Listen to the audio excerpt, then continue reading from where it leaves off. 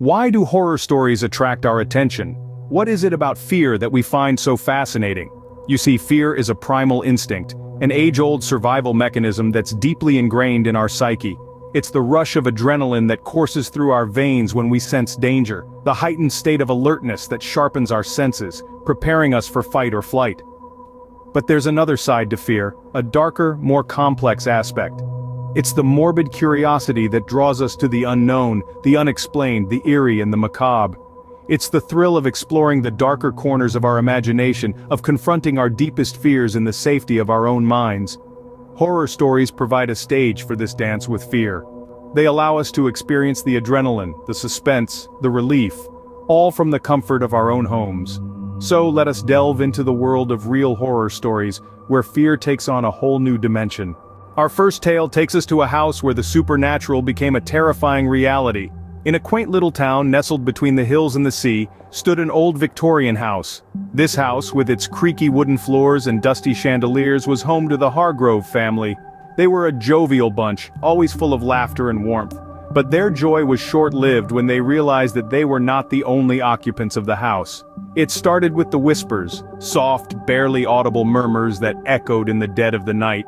Then came the footsteps, a rhythmic tap-tap-tap that seemed to emanate from nowhere and everywhere at once.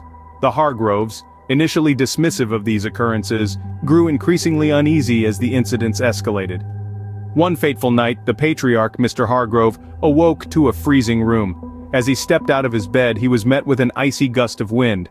The source? An open window, a window he distinctly remembered closing. He brushed it off as forgetfulness, but what happened next solidified his fears. His daughter, little Sarah, began talking to an imaginary friend. She would giggle and whisper in hushed tones, her eyes focused on an empty corner. When asked about her new friend, she simply replied, "The lady in the old dress." A chill ran down Mr. Hargrove's spine. There was no lady in an old dress, at least, not one that the living could see.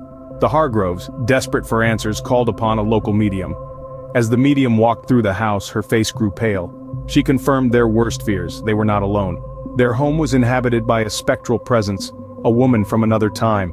Despite the fear, the Hargroves decided to coexist peacefully with their ethereal roommate. They treated her with respect, and in return, the eerie occurrences lessened. The whispers quieted and the footsteps faded. The house returned to its peaceful state, but the spectral presence remained. The haunted house stands as a chilling reminder of the unseen world that may exist beside our own. Next, we journey to a town that disappeared without a trace, leaving behind only questions. Close your eyes for a moment and imagine a town bustling with life, children playing in the streets, the smell of freshly baked bread wafting from the local bakery, a vibrant community where everyone knows everyone. Now imagine waking up one morning to find it all gone, every trace of life, every sound, every person, vanished.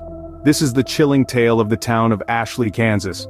Home to over 800 residents in the late 19th century, this town was wiped off the map overnight. The story begins on a cold morning in November 1885, when a farmer living on the outskirts of Ashley noticed an eerie silence. The usual sounds of the town were absent, replaced by an unsettling quietness. With a sense of dread, he ventured into the town only to find it completely deserted. Houses stood empty, meals were left untouched on dining tables, livestock roamed freely, and the only sound was the whisper of the wind. It was as if the entire population had simply evaporated. The local authorities were immediately alerted, and they launched a widespread search operation. But no trace of the missing inhabitants was ever found. Even more perplexingly, all roads leading to Ashley seemed to disappear as well. It was as if the town itself had never existed. For over a century, the mystery of Ashley, Kansas has confounded scholars and ignited the curiosity of horror enthusiasts. Theories abound, ranging from mass abduction to supernatural phenomena. Yet no concrete evidence has ever been unearthed to explain the town's sudden disappearance. The Ashley incident remains one of the most haunting unsolved mysteries in American history. It is a chilling reminder of the inexplicable forces that lurk in our world, the unknown that can take hold without warning, and the questions left unanswered that fuel our fear of the dark. The vanished town remains a haunting enigma, a real horror story that defies explanation. Our final tale revolves around a cursed artifact, an object that brought doom to all who possessed it. This is the story of the infamous Hope Diamond, a gem that has been shrouded in mystery and misfortune for centuries. In the mid-17th century, a French merchant named Jean-Baptiste Tavernier acquired a large blue diamond from India. Legend has it, Tavernier stole the diamond from a statue of a Hindu goddess, incurring a curse that would plague the diamond's owners for generations. Tavernier sold the diamond to King Louis XIV of France, and soon after, he met a grisly end, mauled to death by a pack of wild dogs. The gem, now known as the French blue, would remain in the French royal treasury until it was stolen during the French Revolution. It resurfaced 20 years later, recut and renamed the Hope Diamond. Each of its subsequent owners faced untimely deaths, financial ruin, or personal tragedy. The Hope Diamond was said to be cursed, bringing with it a cruel fate that no wealth could shield against. In the early 20th century, the diamond was purchased by an American socialite, Evelyn Walsh McLean. She wore the diamond regularly, dismissing the curse as superstition. However, she suffered a series of personal tragedies, including the death of her son, the divorce from her husband, and the loss of her family fortune. Despite the tragedies associated with the Hope Diamond, it continues to captivate us. Today, it resides in the Smithsonian Institution in Washington, D.C., where it attracts millions of visitors each year. The Hope Diamond, with its chilling history and undeniable beauty, remains a symbol of the human fascination with the unknown and the unexplainable.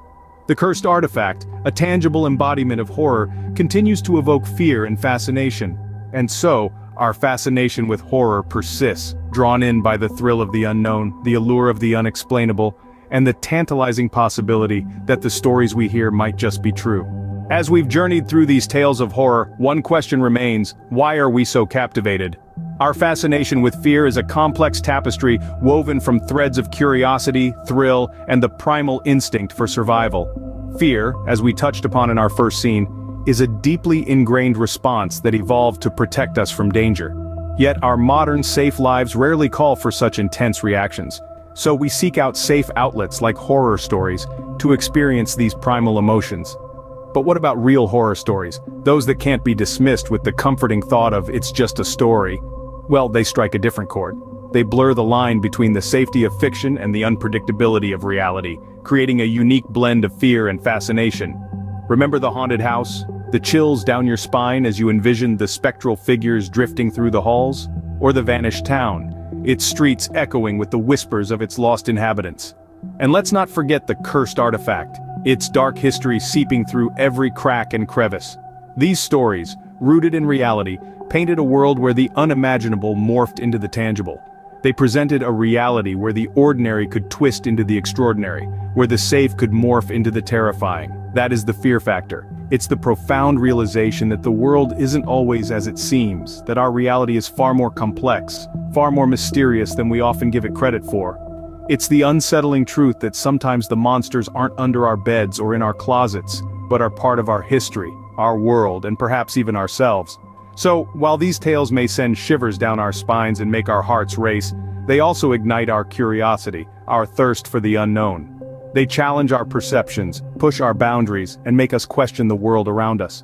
Whether it's a haunted house, a vanished town, or a cursed artifact, real horror stories captivate us because they make the unimaginable a reality. In the end, horror stories, real or not, tap into our primal fears and fascinations. We've journeyed through the eerie corridors of a haunted house, felt the chill of a town swallowed by time, and held our breath in the face of a cursed artifact.